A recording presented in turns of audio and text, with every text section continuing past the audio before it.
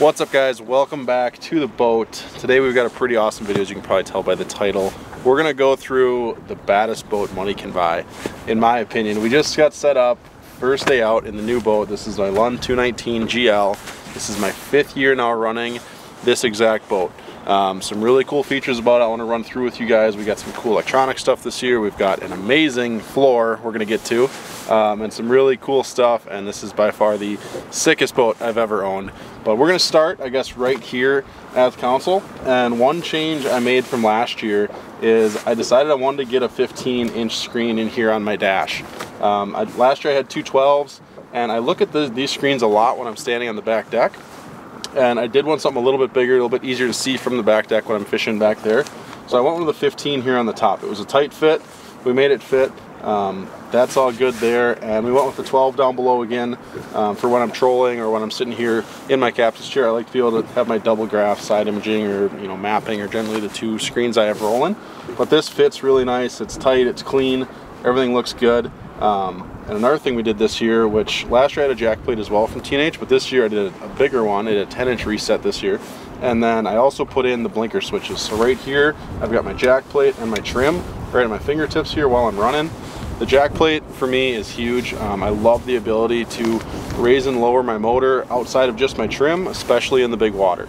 Now we mounted my engine itself as low as possible on the jack plate, and what that allows me to do is when we get in these really big waves and big water out in Green Bay and Lake of the Woods and stuff like that, it allows me to sink that engine down as low as possible, and then that keeps the boat as steady as we possibly can as well, so that we're not getting beat up by all the waves. So that's huge. And then we actually made a little custom fit for the gauge right here in the dash. We'll show you guys that, so that I can always see it. It's right here at my eyes, and I don't have to be looking around looking at the red tape or yellow tape behind me in the boat. So that was a really cool feature, something that I'm really excited about. We got the trim tabs again, absolute must-have for running big water. Again, trim tabs just help you control your bow. I generally run those all the way down and really bury that bow, so you're not getting all that bow slap, because this 219, what I love about it is it has such a big front deck. But when it comes to rough water, that can hurt you just as far as the ride. So the trim tabs, really getting to bury that bow down in those big waves, the trim tabs are an absolute must-have. So this year, again, I went with the same seat configuration. I have a big captain's chair here with my armrest, and then I've got the built-in suspension seat, but I just do one of these. 2 years ago I did 2 of them, and it just ended up being, they took up too much space here in the cockpit. So I have one of the standard Lund chairs, and then I've got the one big captain's chair here for your boy, because I basically live in this thing for the next 9 months. But love the feel of this, super comfy. I can really lean her back if I need to have I'm having a lazy day, but it's a really cool setup. I love the chair. Throttle right here, kicker controls right here, all good to go. My full switch panel, and just a really clean layout here on my dash. These wires here are for a little trolling configuration. I'll show you guys here one of these days, but we'll get into that a little bit later. Those are going to come into play a lot for us this season as well. And of course, just to top it off, we do have a radio here. Now let's take you guys to the back of the boat where all the business happens. All right, so we're here on the back deck, and the first thing you guys are going to notice is this flooring. Now this is my new Aqua Traction floor, and I'm super excited about this just due to the fact that we got rid of all of the carpet in this boat. There's not a single piece of carpet in this whole thing. The guys tore everything out, Aft-tec did all my lids, and then we threw some Aqua Traction on top of it. And I got another video that I'm going to post here going through this whole entire process, because it's absolutely crazy. But this Aqua Traction is so awesome. It cleans up really nice. There's no mess with carpet. It's just super easy to clean. And one thing I really like about it too is if you look, this is the memory foam stuff. You've got a ton of cushion and padding here. So when I'm musky fishing or fishing all day, I've got all this cushion. You can really feel it in your feet and in your back as well. And that's just gonna make those long days that much easier out on the water. The cool thing about it too is we actually have the Aqua Traction here on top of my just-in-case box. Now this is a product that I have had in every single boat I've owned, every single year I've owned a boat, and I will never own a boat without a just-in-case box. The storage solutions that Bob comes up with for these is just absolutely incredible. They're known for being a musky box company, and honestly there's so many applications to it. In this particular case, I have all kinds of walleye tackle in here, and this is a super simple way to store all your tackle. He's got lift outs that go in here for musky baits themselves. Right now I just have a ton of planos in here for all of my walleye baits, but latches super nice. You can stand obviously on top of it, and they're just made super, super well. Bob's been in business for over 15 years now out of the Twin Cities. Everything's handmade, one by one, custom fit for your boat in particular. Now, we did take out the side pods in this boat, and reason being was to get this box stretched all the way across. I think this thing's 89 inches wide. Just a ton of storage, and then later on this year, Bob's building me another one right now that we're gonna lay across the middle here as well. So we're gonna have all kinds of musky bait storage for this fall, and then a massive rear deck for all kinds of activities, right? Going back, we've got just our standard live well here in the center. We've got a really nice trash bin. I love that Lund puts that in there. In the back right corner, some tool holders, and then just another port here to get to a lot of your pumps and your wiring for running your electronics. But when we go to the back, we'll see the 300 Pro XS. Now, this engine I had last year, was the first year I had it, and I knew I absolutely wanted it again. Now, Mercury did come out with the 400 V10 this year. For me, I didn't want a first year engine, but also the 300 does everything I need and more. The really cool thing I like about this engine, it just has a ton of torque, and even a big 22-foot boat like this, that 300 snaps it out of the hole, and it's super fuel efficient.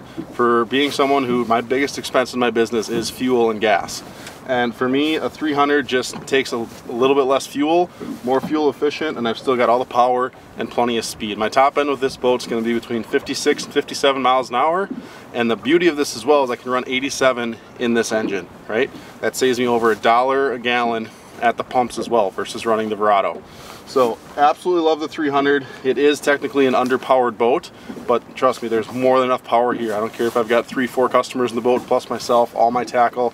This thing snaps out of the hole, and it also saves a good amount of money on the sticker price as well. I absolutely love that thing. Like I said, that's hooked up to a 10-inch T&H jack plate in the back. Now, if you look, my kicker is on my starboard side, and this is something that a lot of people ask me questions on, because basically all your boats you see, the kicker is rigged on the port side. The reason I like it on the starboard side, it gives me all the room in the world over where I fish in my corner for figure eighting fish, for landing fish, all that. I want that kicker on the other side. It doesn't need to be in my way. This here is a 15 horse Pro kicker from Mercury.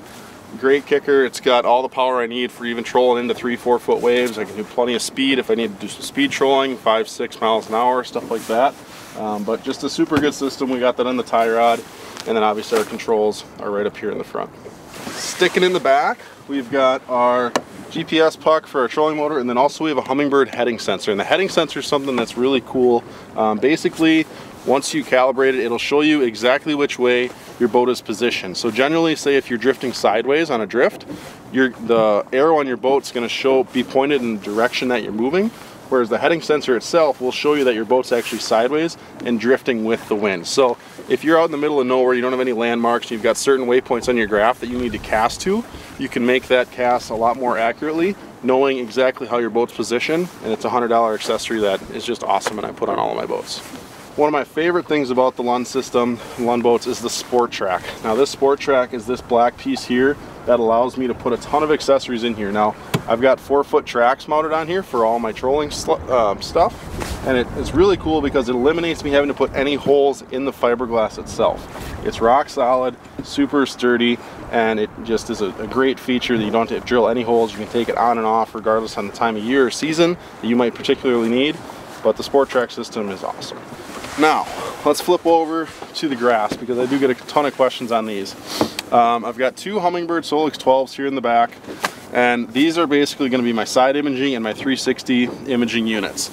Now, I'm always fishing in this back corner. I always run a foot pedal just so that I can be fishing hands-free at all times. And the mounts with these is it's actually a Cisco plate here in the back with a 42-degree offset, and then a short E-size ram ball, the biggest one you can make. And then going to our gimbals. I do get the wrench from Ram Mount just to get these things locked down super tight because we do deal with a lot of wind and big waves. But once you lock those down with that short wrench, you can't move these things. They're super solid. So love having these in the back. The 212s are great. They're not too big, but also I can see them while I'm standing up. The picture's plenty big. I have had 15s in the past, and they just got a little bit bulky. And then this year we went down to just 2 graphs in the back versus last year we had 3. Just to kind of, clean everything up a little bit smaller station back here. There's just a lot of stuff that goes on here in the back of the boat. But love that Cisco mount, and then also I can still run all my trolling stuff in my track And then these Cisco mounts go into my sport track itself, so it's not eating up any of the room in my track. So I can have all my rod holders in there at the same time and still keep my graphs here in the back. All right, one thing that I did in the back of the boat that I thought was really cool and unique, and I worked with Aqua Traction, was covering the back of my boat here with Aqua Traction. Now, generally, if I'm fishing or netting fish in the fall or spring, I do like to put a foot back here, but in the past, it's always got really icy and even slippery during the summer, just being straight fiberglass with water. But now with the Aqua Traction on here, I have no problem putting a foot back here, netting a fish, and feel totally comfortable back there, where in the past, you didn't want to take the wrong step, right? And also with the Aqua Traction on all the gunnels, it's going to protect any scratches. I love to put my foot up here kind of as a rest for my legs as I'm fishing. Love to put a foot up, but now with this Aqua Traction padding on here, don't have to worry about scuffing or scraping any of my fiberglass and keeping it super clean. All right, last thing here in the back, I almost forgot, is our batteries here in the back for our starting battery and our house battery. Now, I just have a standard starting battery in here, your lead acid battery, just due to some Mercury warranty stuff. Dakota is getting their batteries cleared here very soon by Mercury, so you can run a Dakota lithium starting battery. But as of for right now, I just have a standard stock battery in here. And then I do run that 12 volt, I'm sorry, 200 amp hour house battery from Dakota Lithium. This thing is an absolute beast. Took it out of my last boat, put it in this boat. It's going to charge and power all the graphs that I could possibly need, and then some, right? Even I couldn't kill that thing last year. I never got a single low voltage warning, even last year running 5 graphs. So that thing is an absolute workhorse. If you need a house battery, have any issues with graphs dying, that battery will solve all of your problems. All right, so here we're in the passenger seat. This is, like I said, just the standard seat from Lund. There's not a whole lot going on over here, but there's something really cool that I added on. Now, the beauty of the dash on my passenger side is it has this kind of rim around the edge, and I could throw a ton of stuff up there. And I basically live in this thing, and then I get customers that come in here for the day. The problem that I didn't like with the passenger side dash is it was just flat. There's absolutely no rim around it. So I talked to Nate from Aft-tec, and we talked about this 12 mil Aqua Traction, and basically what he did is just routed out the inside of it and gave me a really nice rim. So if you want to throw anything up here like your phone, it's got an edge here where it can't fall off. In the past, you'd set a phone up here, you'd hit a wave, it would slide down here, you hit another wave, your phone's down there, and it just made for a total mess. So this thing is going to solve a lot of issues. I'm going to put battery packs up here as well for charging GoPros while we're filming. And then Nate had the great idea too of putting these 2 little cuts in here. You get any rainwater that would spray in here or any oversplash, so that this thing would drain out and it's never going to hold water, right? And Aqua Traction is also a closed cell material, so you don't have to worry about that as well. But this thing is super simple, but something that I'm really going to like, and a super simple add-on that is going to just be great for this season. Now, right below that, we have the glove box, and this thing, it blows people away every time I open this thing up, because you could fit a small child in this thing. It is absolutely huge. One thing that I make, and I've had this, brought it from all of my other boats, is I made a little custom tray here. This just came out of a tote. I marked it off and just cut it with a Sawzall, and then put these 2 little trays in here as well. Now, I've got just about anything and everything you could need in here. Here's that ram wrench, all your little odds and ends, a scale, we've got sun gaiters, we've got the real important stuff here, right? Anything I need, I just throw in here. It slides in super easy, super clean, and tucked away. Close the dash up, and you've got all kinds of storage in there. I love that. It's absolutely huge. And then one just little storage bin here on the side, and you've got cup holders and whatnot and all the other stuff here as well. So let's hop on up to the front deck itself. All right, we are up here in the massive front deck, and let's start with the trolling motor itself. I'm a huge Terova guy. 112 US 2 72-inch shaft is just the way to go for me. Super simple trolling motor, 72-inch shaft obviously for the big waves, and then that 112 36-volt system is a must-have for myself and this large of a boat. What I do put on is a quick attach plate. You got to have one of those. Always have backup trolling motors at the house. Quick attach plates, on off, super simple swap. And then the cornfield crappie mount, 360 mount as well. I absolutely love my 360. It's something that I will always have in my boats going forward. It's not really compatible with the Terova, but with that mount, you can make 360 work. I use it all year season long, regardless if I'm fishing for bass, walleyes, muskies. 360 is just such a great tool. All right, so when I stow my trolling motor, this TH Marine troll tamer comes back and locks right into place. Now this is rock solid. It's not going to move. When you put the added weight of this pole on here from your 360, there's a lot of weight. You can bounce the head of the trolling motor right off your transom. So that troll tamer, very small item, but makes an absolutely huge difference on your wear and tear on your stuff throughout the season. The one very important thing I always make sure to do with this is make sure that the tab itself is pointed out. Now if you look at this tab, this is the whole system that locks down my troll tamer. I always make sure this tab is out, because if you're going to net a fish, you want that net to slide over top of it. If this tab was flipped around, you go to net a fish, you're going to get stuck, and then you're going to lose your fish, and then I get yelled at, right? So always make sure that that tab is pointed out. Now, one thing that Lund does too is they put these cargo nets in the side of the boat here, and they've got these clips. I just take the cargo nets out. I think they kind of get in the way, and I just keep the clips there to run my trolling motor cable from my trolling motor to the back of the boat. Kind of simple, easy, but just use the clips that are already in here and then run my trolling motor pedal all the way to the back. All right, up in the front here, we obviously have the Aqua Traction with the memory foam, which is just super soft and squishy. And we have one of our massive storage compartments here. Now, this thing itself, I myself have fit in, closed the lid. It's absolutely huge. I can fit so much stuff in here.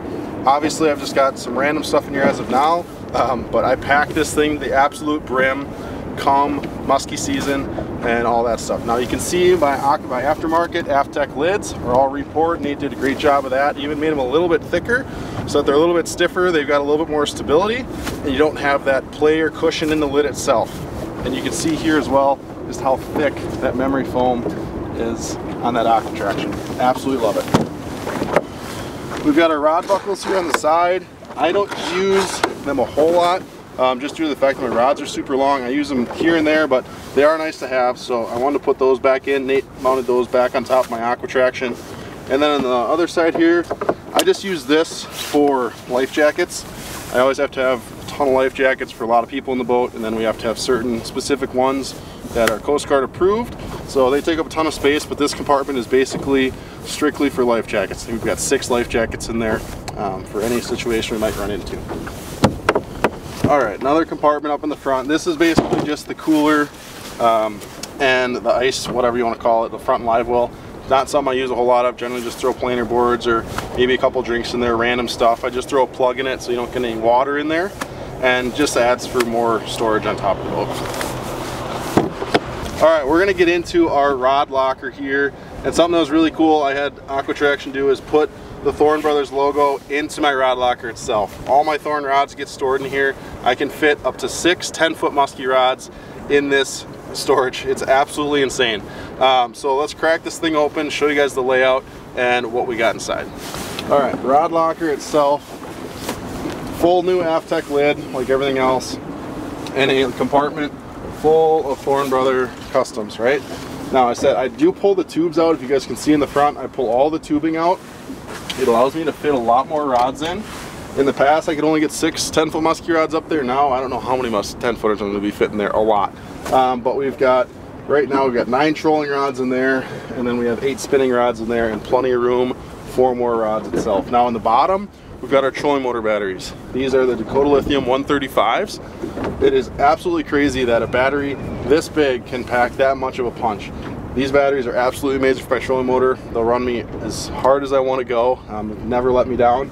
Absolutely love those batteries, and the amount of weight that you cut out with using these lithium batteries as well is just absolutely insane. But the Dakota Lithium 135s, total powerhouse, amazing investment, 11-year warranty. They're just, I can't say enough good things about those batteries themselves. Absolutely love them. But this rod locker, massive. So I think we made it all the way around the boat, showed you guys some cool features. We do have a Dorado latch as well on the trailer. Must have for basically myself loading and unloading a boat every single day. That's the best 300 bucks a guy can spend, let me tell you that. Absolutely love that, and this whole boat is just laid out amazing. Super excited to throw some fish in this thing tonight. Gonna get after some walleyes, and just absolutely stoked about it. So this boat will be for sale as well here at the end of the season. I'll post, or I should say put some details down in this description below if you guys want to look at all the features and whatnot, but this boat will be for sale here at the end of the season if one of you guys want to buy the most badass rig money can buy.